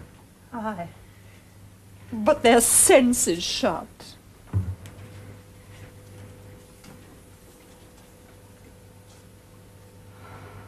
What is it she does now? Look how she rubs her hands. It is an accustomed action with her, to seem thus, washing her hands. I have known her continue thus a quarter of an hour. Yet, here's a spot. Hark, she speaks. I will set down what comes from her to satisfy my remembrance the more strongly. Out, damned it spot. Out, I say. 1, 2. Why, then 'tis time to do it.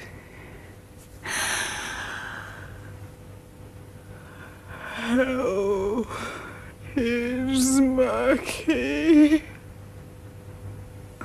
Fie, my lord, fie. A soldier and a feared. What need we fear, who knows it, when none can call our power to account? Yet, who would have thought the old man to have had so much blood in him? You mark that. The Thane of Fife had a wife. Where is she now? What?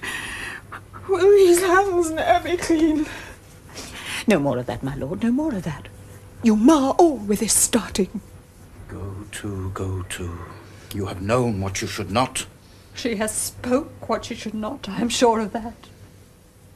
Heaven knows what she has known.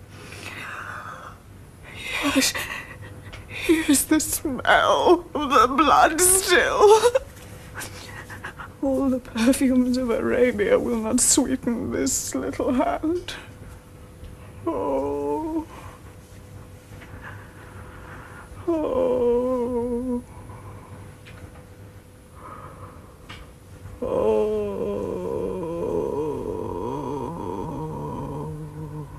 What a sigh is there. The heart is sorely charged. I would not have such a heart in my bosom, for the dignity of the whole body.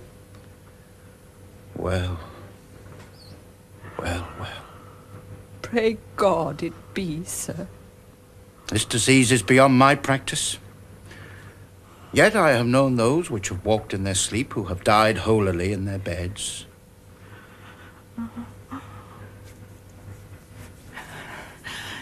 Wash your hands. Put on your nightgown. Look not so pale. I tell you yet again, Banquo's buried. He cannot come out on his grave. Even so.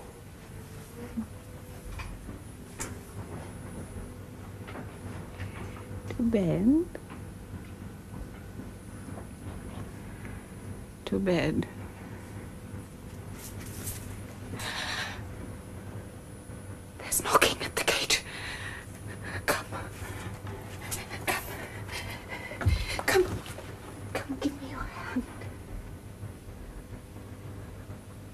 once done cannot be undone. To bed. To bed.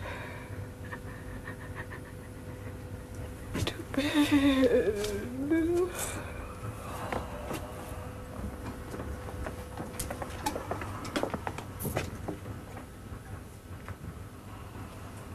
Will she go now to bed?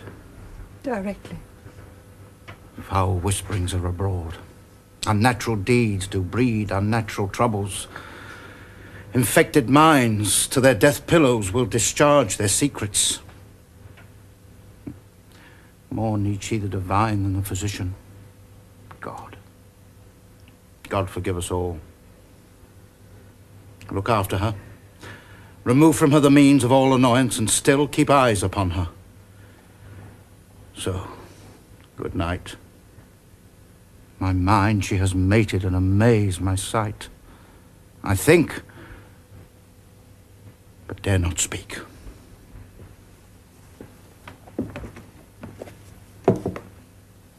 Good night, good doctor.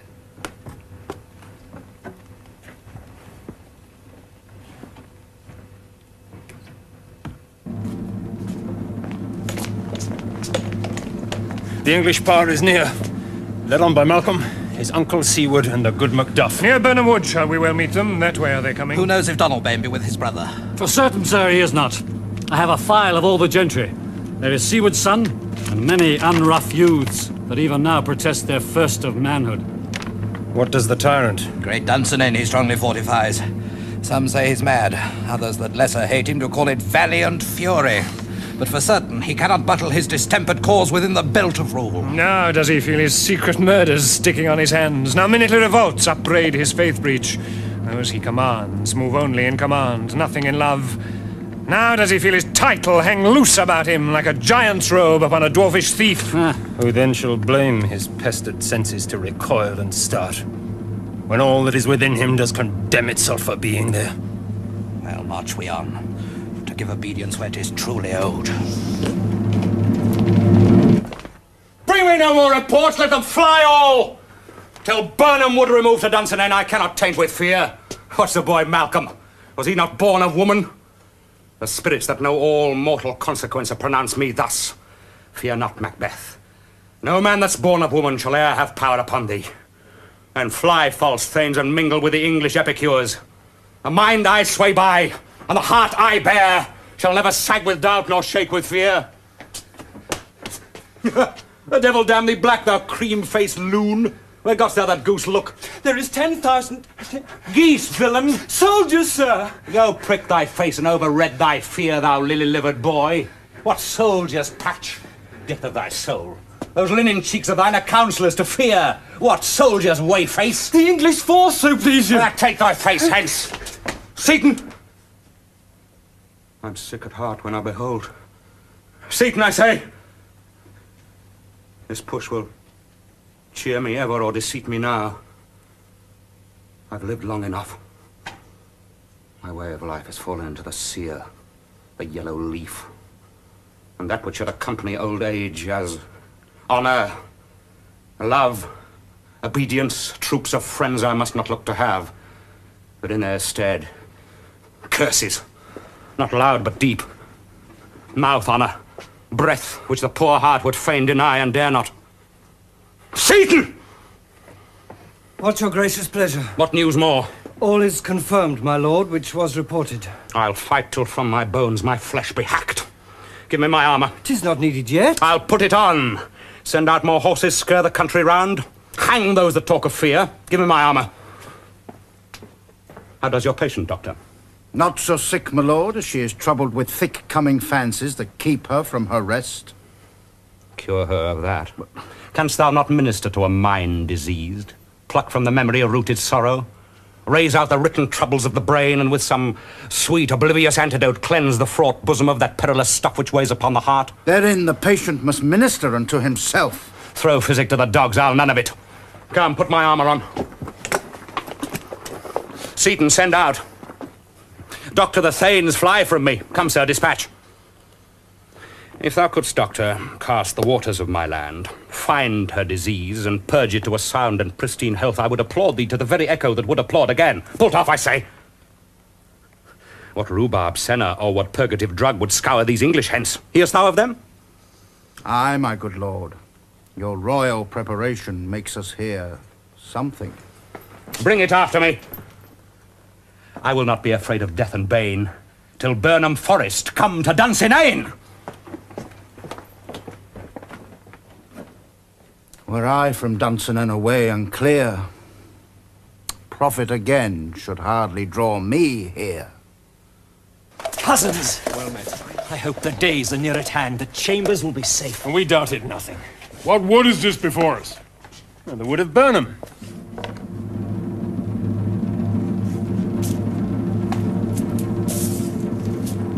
Let every soldier hew him down a bough and bear it before him.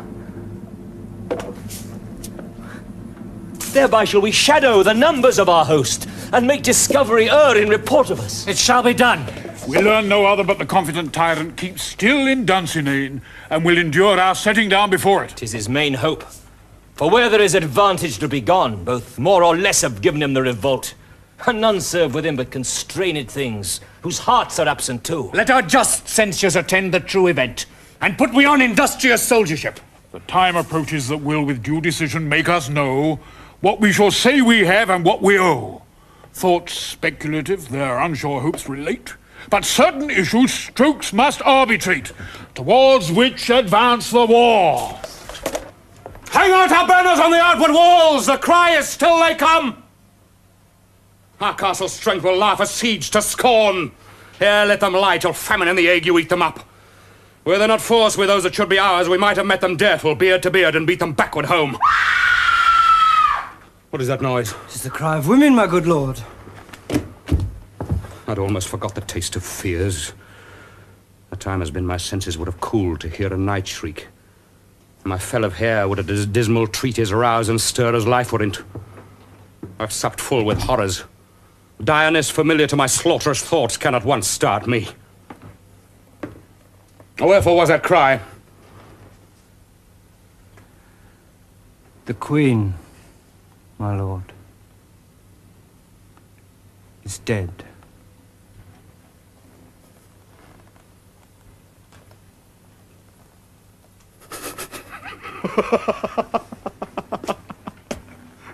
She should have died hereafter. There would have been a time for such a word. Tomorrow, and tomorrow, and tomorrow creeps in this petty pace from day to the last syllable of recorded time. And all our yesterdays have lighted fools the way to dusty death. Out, out, brief candle. Life's but a walking shadow, a poor player that struts and frets his hour upon the stage and then is heard no more. It is a tale told by an idiot, full of sound and fury, signifying nothing. How comes to use thy tongue, thy story quickly? Gracious my lord, I should report that which I say I saw, but know not how to do it. Well, say, sir.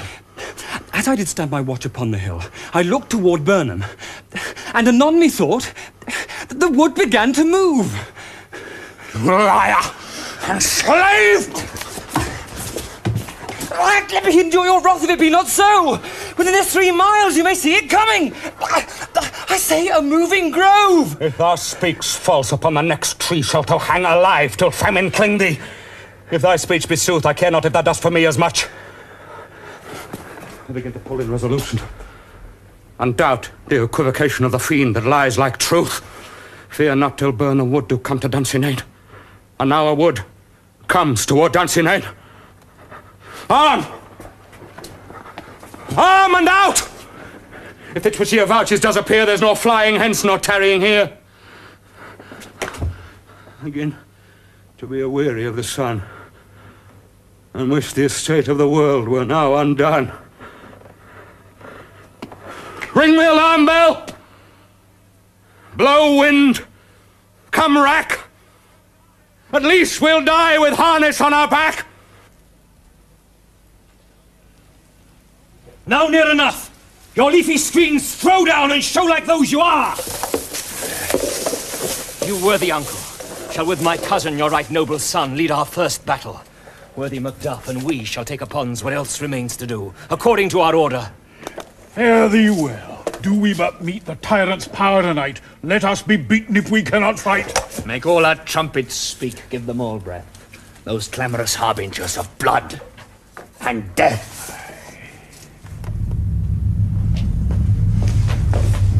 If tied me to a stake, I cannot fly. But bear-like I must fight the course. What's he that was not born of woman? Such a one I am to fear, or none. What is thy name? I'll be afraid to hear it. Know that thou callest thyself a hotter name than any is in hell. My name's Macbeth. The devil himself could not pronounce a title more hateful to mine ear. No, no more fearful. Thou liest, abhorred tyrant, and with my sword I'll prove the lie thou speak.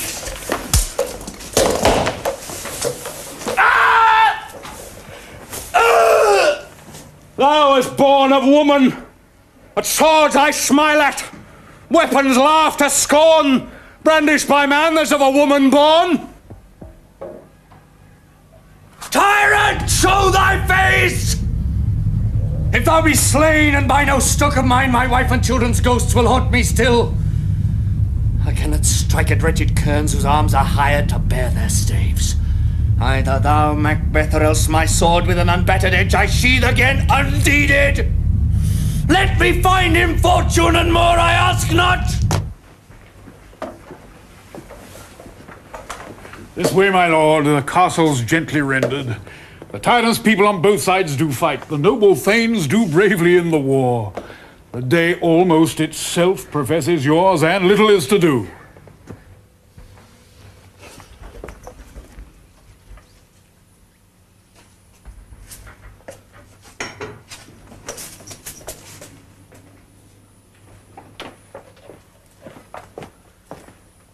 Why should I play the Roman fool and die on mine own sword?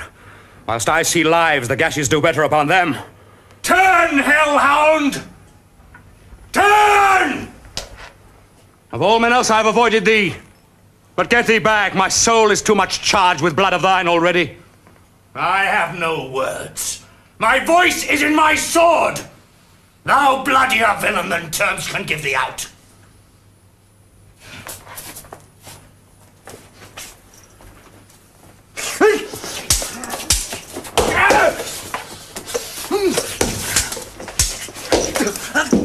Thou losest labour. As easy as may thou the entrenchant air with thy keen sword impresses make me bleed.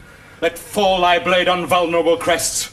I bear a charmed life, which must not yield to one of woman born.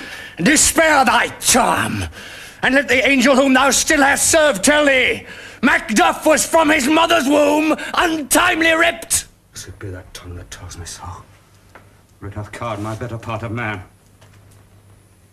And be these juggling fiends no more believed, but palter with us in a double sense, and keep the word of promise to our ear and break it to our hope. I'll not fight with thee. Then yield thee, coward, and live. To be the show and gaze of the time, we'll have thee as our rarer monsters are, painted upon a pole, and under it, here may you see the tyrant. I will not yield. To kiss the ground before young Malcolm's feet, and to be baited with the rabble's curse. Though Burnham would do come to Dunsinane, and thou oppose, being of no woman born, yet I'll try the last. Before my body I throw my warlike shield. Lay on, Macduff, and damned be him that first cries hold. Enough! And would the friends we miss were safe arrived. Some must go off, and yet by these I see, so great a day as this is, cheaply bought. Macduff is missing, and your noble son.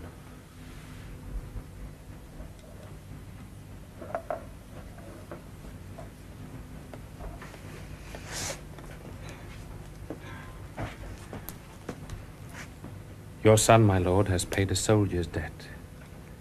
He only lived but till he was a man, the which no sooner had his prowess confirmed in the unshrinking station where he fought, but like a man he died. Then He is dead. Aye. And brought off the field. Your cause of sorrow must not be measured by his worth, for then it hath no end. Had he his hurts before? Aye. On the front. Why then, God's soldier be he. Had I as many sons as I have heirs, I would not wish them to a fairer death. And so his knell is knolled. He's worth more sorrow, and that I'll spend for him. He's worth no more. They say he parted well and paid his score. And so, God be with him. Here comes newer comfort. Hail, King! For so thou art. Behold where stands the usurper's cursed head!